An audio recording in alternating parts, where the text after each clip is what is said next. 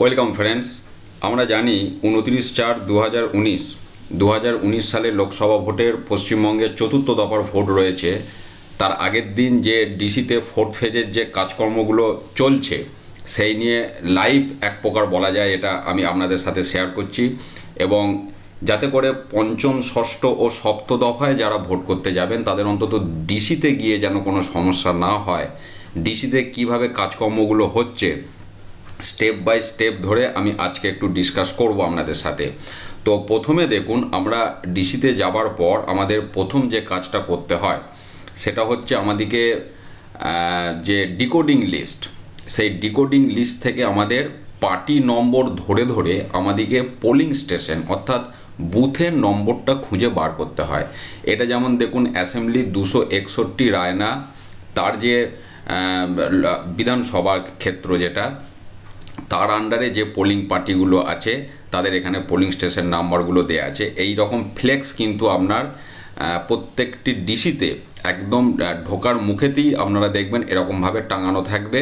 আমি কাছ থেকে দেখাচ্ছি ফ্লেক্সটা। তো এইটাকে বলা হয় ডিকোডিং লিস্ট। আমি একটু কাছ থেকে দেখাই। দেখুন ডিকোডিং লিস্টে আপনারা দেখুন দুটো করে কলম রয়েছে, পোলিং পার্টি আর পিএস নাম্বার। তো ধরুন আপনার এখানে যেটা মাঝখানে দেখা যাচ্ছে, ধরুন 161 পোলিং পার্টি, তার বুথের নম্বর হচ্ছে 40। আবার 162 পোলিং পার্টি, তার বুথের নম্বর 198। তো এইভাবে আপনারা এখানে কিন্তু পোলিং পার্টির নম্বরগুলো পরপর দেয়া থাকবে, কাজে আপনাদের খুঁজতে অসুবিধা হবে না। আপনাদের যার যা পোলিং পার্টি পরপর সিরিয়াল ধরে দেখে নেবেন কোথায় পোলিং পার্টিটা পড়ছে, সেই পোলিং পার্টির এগেনস্টে আপনার পোলিং স্টেশন নাম্বার কত। তাহলে এই পোলিং স্টেশন নম্বরটা পেয়ে গেলে, আর বিধানসভাটা আপনারা আগেই পেয়ে গেছেন, তাহলে এবার আপনাদের মোবাইল রেজিস্ট্রেশন করতে আর কোনো অসুবিধা নেই। যেমন এটা দেখুন 261 রায়না, তাহলে মোবাইল রেজিস্ট্রেশনের প্রথম যে 3টে ডিজিট সেটা বসবে 261। এরপরে ধরুন পোলিং স্টেশন নাম্বার এখান থেকে পেয়ে গেলেন, ধরুন কারোর পোলিং স্টেশন নাম্বার 245, তাহলে তার শেষ 3টে ডিজিট বসবে 245। যদি কারো পোলিং স্টেশন নাম্বার 34 হয় তিনি লিখবেন 034। তো এরপরে আমরা চলে যাব মোবাইল রেজিস্ট্রেশনে। তো মোবাইল রেজিস্ট্রেশনের যে সিনট্যাক্স সেটাও কিন্তু ওখানে ফ্লেক্সে তৈরি করে একাধিক ওখানে লাগানো আছে। যারা জানেন না তাদের জন্য বিশেষ করে এগুলো দেয়া আছে। এখানে ওপরই দেখুন কোন মোবাইল নাম্বারে পাঠাতে হবে সেটা দেয়া আছে, এবং রেজিস্ট্রেশন কিভাবে করতে হবে সেটা দেয়া আছে, বা অন্যান্য যে পরবর্তী পর্যায়ে যে মেসেজগুলো পাঠাতে হবে সেগুলো কিভাবে পাঠাবেন সেগুলো এখানে দেয়া আছে। তো এই ফরম্যাটে আপনারা আগে মোবাইলটা রেজিস্ট্রেশন করে নেবেন। মোবাইলটা রেজিস্ট্রেশন হয়ে গেলেই দেখবেন আপনার সেই নাম্বারে একটা SMS পাঠানো হবে, সেখানে যে অ্যাপ, সেই অ্যাপ ডাউনলোড করার লিঙ্কটা কিন্তু এসে যাবে। তো সেই অ্যাপের বিষয়ে আমি আলাদা ভিডিও দিয়েছি, তো সেই লিঙ্ক ক্লিক করে যেভাবে আমি অ্যাপ ডাউনলোড করার প্রসেস দেখিয়েছি, যদি আপনার আননোন সোর্সটা অফ করা থাকে তাহলে কিন্তু অ্যাপটা ডাউনলোড হবে না। তো সেই ভিডিওতে আমি ডিসকাস করেছি, সেইভাবে অ্যাপটা আপনারা ডাউনলোড করে নেবেন। এবং যদি এই রেজিস্ট্রেশন, তারপরে এই রেজিস্ট্রেশন করতে গিয়ে যদি কোনো সমস্যা হয় বা রেজিস্ট্রেশন হয়ে যাওয়ার পর ওইখানে পাশেই দেখবেন মোবাইল রেজিস্ট্রেশন কাউন্টার রয়েছে, এবং দেখুন ওখানে কাউন্টারে মানুষজন বসে আছে, তারা ল্যাপটপ এবং ইন্টারনেট কানেকশন নিয়ে বসে আছে। তো সেইখানে গিয়ে আপনার রেজিস্ট্রেশনে যদি কোনো সমস্যা হয় সেটাও ওখানে বলতে পারেন। আবার রেজিস্ট্রেশন হয়ে যাওয়ার পরও আপনাকে ওখানে যেতে হবে, গিয়ে আপনাকে বলতে হবে আমার রেজিস্ট্রেশন হয়ে গেছে, আপনার পোলিং স্টেশন নাম্বার এবং মোবাইল নাম্বার বলবেন, ওনারা চেক করে দেখে নেবেন যে হ্যাঁ আপনার রেজিস্ট্রেশন হয়ে গেছে। আপনার অ্যাপয়েন্টমেন্ট লেটারে, আপনার মানে প্রিজাইডিং এবং ফার্স্ট পোলিং অফিসারের অ্যাপয়েন্টমেন্ট লেটারে ওনারা কিন্তু মোবাইল রেজিস্ট্রেশন ডান বলে স্ট্যাম্প দিয়ে দেবেন। এরপরে আপনি চলুন, আপনার যদি পোস্টাল ব্যালট ভোটের কোনো ব্যাপার থাকে তো সেক্ষেত্রে যদি আপনারা ওখানে পোস্টাল ব্যালটটা নিয়ে যান, ওইখানে কিন্তু দেখুন ভেতরে পোস্টাল ব্যালট ড্রপ বক্স, ঘরের মধ্যে দেখুন বক্স করা আছে সাদা সাদা রঙের, সেই গ্রাম পঞ্চায়েতের যে ভোটের বক্সগুলো, মুড়ির টিন যেগুলো আমরা বলতাম, পোস্টাল ব্যালট ড্রপ বক্স।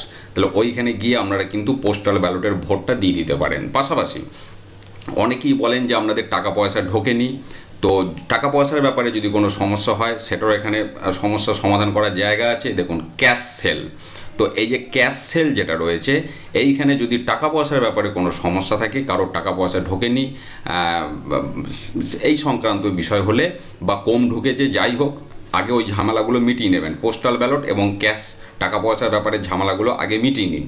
এইগুলো মিটিয়ে নেওয়ার পর এইবারে দেখুন এখানে কাউন্টার নাম্বার আর পোলিং স্টেশন নাম্বার এখানে লিস্ট কিন্তু ফ্লেক্স আকারে চেটানো আছে, আপনাকে হাত রাতে হবে না। যেমন ধরুন আপনার যদি পোলিং স্টেশন নাম্বার প্রথমে দেখুন 145 থেকে 158, সেটা হচ্ছে কাউন্টার নাম্বার 11। তার মানে 145 থেকে 158 এই পোলিং স্টেশন যাদের, সেই ভোটকর্মী বন্ধুরা 11 নম্বর কাউন্টার থেকে তাদের মালপত্র নেবেন। এইটা হচ্ছে বিষয়টা। এইবারে আপনারা কাউন্টারগুলো দেখুন এইভাবে পাশাপাশি সারি সারিভাবে সব কাউন্টারগুলো করা আছে। দেখুন আপনারা দেখতে পাচ্ছেন বাঁদিক থেকে যদি বলি counter number 7, counter number 6, counter number 5, counter number 4, পরপর কাউন্টার নাম্বারগুলো আছে। এবার এই যে আগের যে পেজটা ছিল এখান থেকে আপনি আপনার কাউন্টার নাম্বারটা পেয়ে গেছেন, এবার আপনি সেই কাউন্টার নাম্বারে যান। আমি একটু কাউন্টার নাম্বার দেখাই। যেমন এই যে দেখুন কাউন্টার নাম্বার 16, কাউন্টার নাম্বার 16তে দেখুন তলাতে লেখা আছে পোলিং স্টেশন নাম্বার 215 থেকে 228, এবং পাশেও দেখুন লেখা আছে অ্যাটেন্ডেন্স পিএস নাম্বার দেখুন 215 থেকে 228।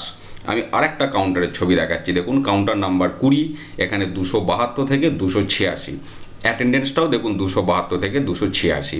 তাহলে ওই কাউন্টারে গিয়ে আপনাদের অ্যাটেন্ডেন্স হবে, এবং কাউন্টারে গিয়ে এবার আপনাকে খোঁজ খবর নিতে হবে আপনার সাথে আর কি কি ট্যাগ আছে, মাইক্রো অবজারভার বা ভিডিও ক্যামেরা। যদি মাইক্রো অবজারভার ট্যাগ থাকে, মাইক্রো অবজারভারদের আলাদা সেল আছে, সেখানে মাইক্রো অবজারভার ভোটকর্মী বন্ধুরা সেখানে থাকবেন, সেখান থেকে আপনি মাইক্রো অবজারভার ট্যাগ করে নেবেন। যদি আপনার ভিডিও ক্যামেরা বা ওয়েবকাস্টিং থাকে তাহলে ভিডিও ক্যামেরা এবং ওয়েবকাস্টিংয়ের জন্য আলাদা কাউন্টার আছে, সব এরকমভাবে লেখা থাকবে, একটু খুঁজে নেবেন বা জিজ্ঞাসা করে নেবেন।